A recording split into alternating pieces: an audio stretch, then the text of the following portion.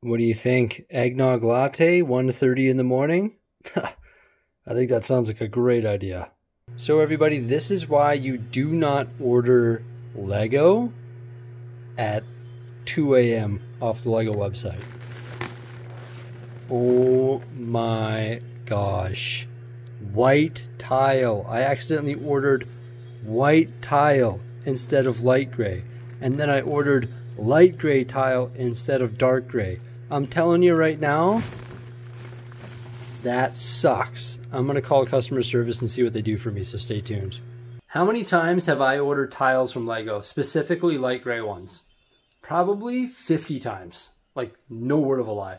And I've never made that mistake. But when you look at the Lego website, white looks like light gray, and light gray looks like dark gray. The images are misleading, I'm telling you.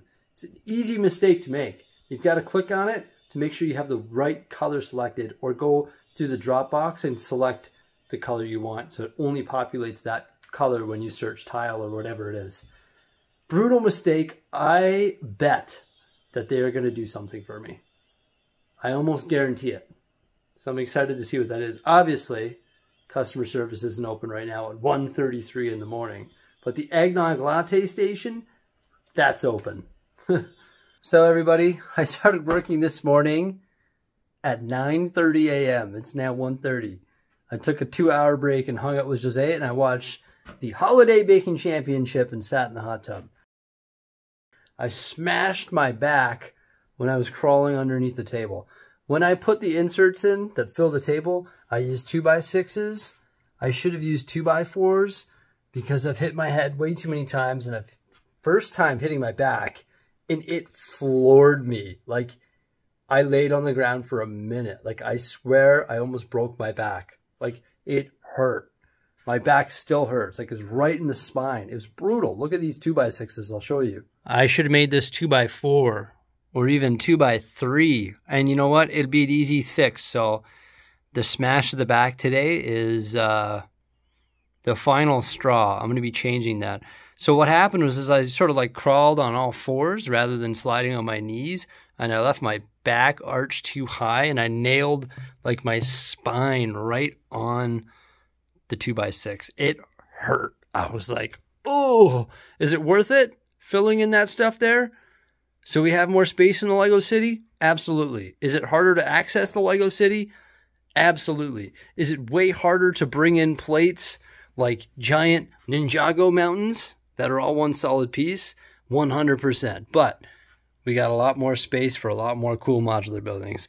So yeah, I'm glad we did that. But those 2x6s, boy, oh boy, they gotta go. That was the final straw. Mr. Sillyhead. Oh my gosh, buddy, like that hurt. He was just staring at me. It actually happened right here, and I was coming this way after I placed the, or was working on the bear exhibit. I was crawling this way. Boom! No. The first thing that I got to take care of today / I guess tonight is shipping. So I've set up the Bricksie ship station here to get this done as quickly and as efficiently as possible so I can get back to the fun stuff, which is the Lego City building. This is the third time that he's woken up in the last 3 hours. He's wailing. See? Third time. What the heck? Okay, I gotta go deal with it. Bye. What's up? What's up? You're not sleeping tonight? No? No. No sleep for you. Look at your brother. He passed out. But you're wide awake. So I'm cruising right along with the shipping. And it's now 4:30 a.m. Sort of lost track of time there. I should probably go to bed, considering Simon's coming over at 10 a.m. Yeah. Successful day, though. Got lots of stuff done, so that's good. Whew! And tomorrow's going to be another day just like this. Guaranteed. This whole week is hectic. I got so much stuff happening this week. Holy cow. It's hard to keep up. Holy crap, everybody. Check this out. Pretty hard to film myself, but look at that. That's my back. I told you I hit my back hard on that 2x6. It hurt. Oh, that's scary. So who's ready to check out the giant Lego Star Wars Darth Vader minifigure that hosts the Darth Vader helmet? This thing is actually crazy. It's so cool. He's massive. Look at him beside the Lego Harry Potter minifigure. Yeah. It is way bigger. That is so cool. Yeah, so it's got some nice detail here with the torso, and then also his belt, his lightsaber. Now his arms do articulate, and they can stay in spot, just like that there, which is pretty awesome. His hand holding the lightsaber used to articulate as well. It used one of these blue pins, but we decided to switch it out with a small Technic axle because it was really loose, so it flopped from side to side. It's just one modification that we decided to make to the model. He's got the chain over his chest here, the light gray, the dark gray. These plates, you can see we used 1x1 white plates. They're supposed to be the modified 1x1 white plates with the black line in the center, but I didn't have any of those. But either way, it looks really good. Also, check out the cape on the back here. It is robust. I will say that the cape is not held on very securely. It does use two modified plates with the clips on the top of it, but it blends together quite nicely with the body there. And it is heavy. It is thick with plates. Like, look at that. It's definitely better having the plate cape compared to the fabric cape. I think it looks way better, in my opinion. Just more, you know, Lego, more studs, sort of matches up with the helmet vibe there as well, because this helmet is quite sturdy, right? Yeah.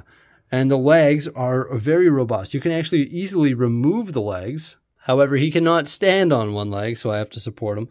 But you can see how thick they are, and they're actually solid. And they have the stud detail on the back, of course, just like a Lego Darth Vader minifigure. And you see this Technic axle right there? If you remove that axle, he can actually be put into a sitting position. Of course, you'd have to remove his cape. I'm going to have him in a standing position and with the cape on. I think that's preferred. But yeah, really highly detailed and just looks awesome. What a great way to improve the look of the Darth Vader helmet. He's got his hand out. He's doing a force choke. So you can see how this hand can articulate. This one cannot because we made those modifications there. There's some nice detailing on his legs there as well. And I just really like his chest and the light gray with the chain.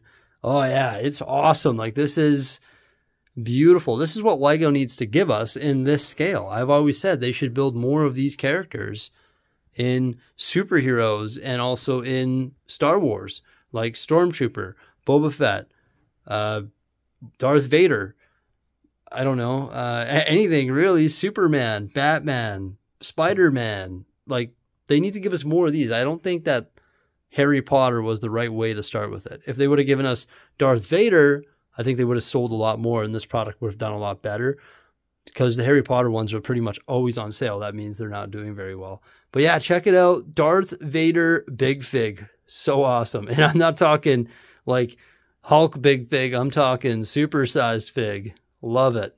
You know, I always like searching Rebrickable to find awesome Rebrickable models. And we searched Vader and we found that mega figure. I was calling it a big figure, but it's actually a mega figure. I guess if you search Darth Vader, it's going to populate it a little bit better there. But there's like busts. There's all sorts of awesome Darth Vader stuff here on rebrickable.com. And the mega figure really caught my attention. This was done by Albo Lego. We've been meaning to do this for so long. So the body here, it actually takes 1,880 parts to create.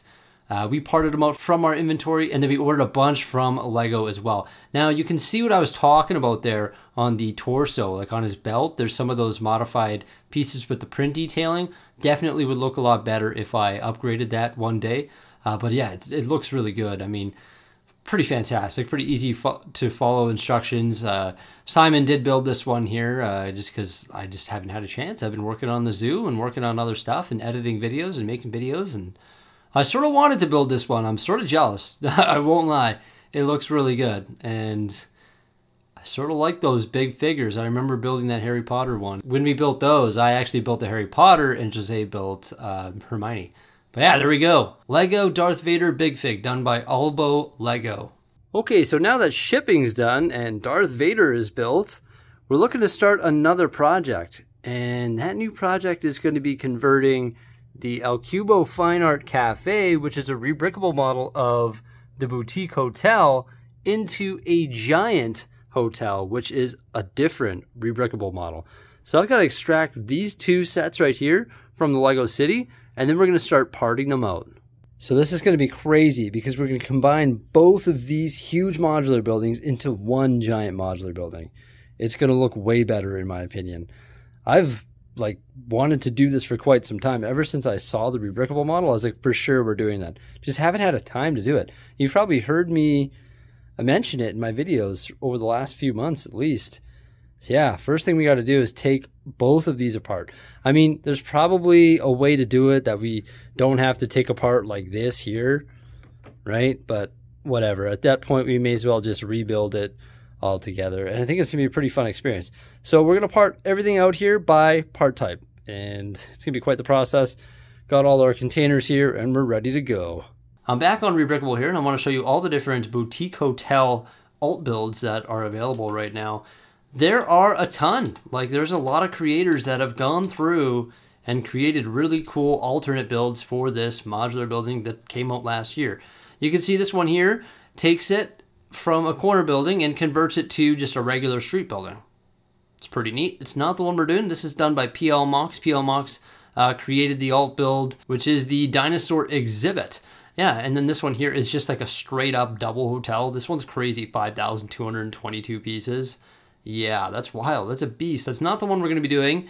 Neither is this one here, but this one here is known as the Garden Palace Restaurant. So it's a restaurant, something completely different, using all the parts from that.